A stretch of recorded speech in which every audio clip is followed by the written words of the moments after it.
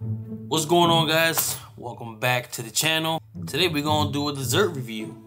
Found this at ShopRite. A couple years ago, I used to watch this show. I'm like, hold up, you can buy the slices? This slice was $6.50 for this little ass slice. $6.50. This shit better be good. We're gonna see what it's looking like. Smell good.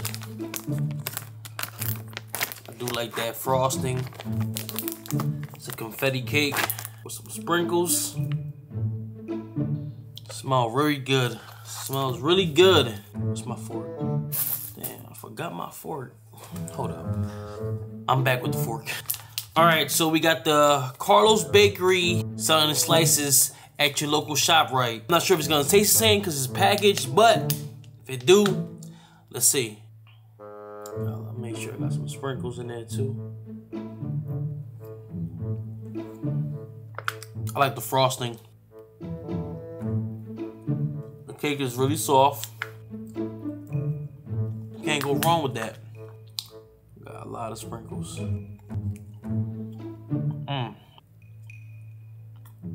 Can't complain.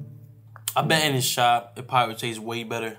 I mean, this is pre-packaged, so it's good, but I have a feeling like if we go to his real shop, way better than this.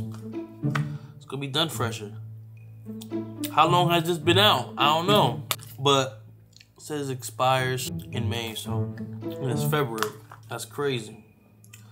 I wish the frosting was like softer, but that's because I had it in the fridge, so it's good though.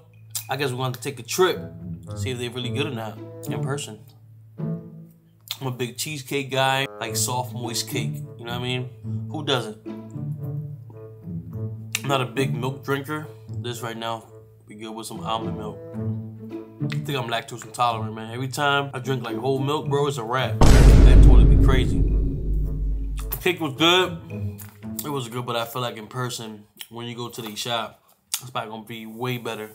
But that's for another video. Thanks again for watching, and until next time, don't forget to like, comment, and subscribe. Peace. Ayy.